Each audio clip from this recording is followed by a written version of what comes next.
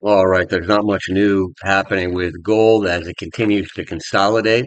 But first, a quick word from our sponsor. This video is brought to you by XNES, the world's largest retail broker, offering ultra-fast execution with no overnight fees. Find the link in the description below.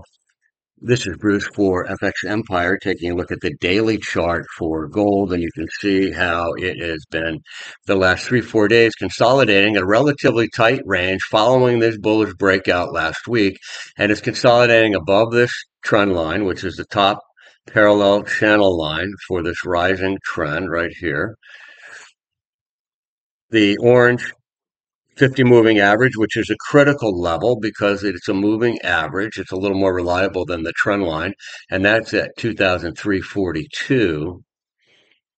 And that is going to be the key level, the 50 moving average as we go forward. If gold stays above this 50 moving average as it retraces and or consolidates, then it continues to prepare itself for a rally to test previous record highs, and it is set to do that. Now, significantly, if we back up for a second and go to the monthly chart, I believe it's the monthly chart.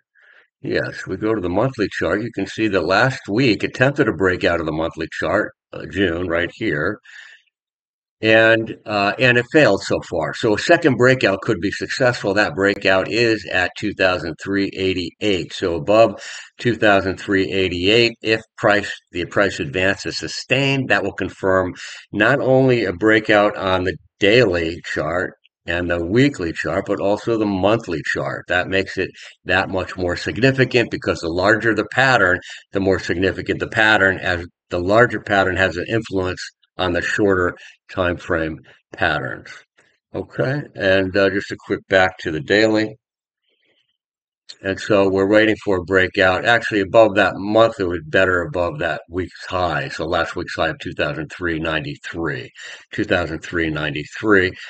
If gold instead breaks below this 2003.25, the bullish bets are off for now. That's too low and should not be showing that given the strength that it's been exhibiting up to now more recently.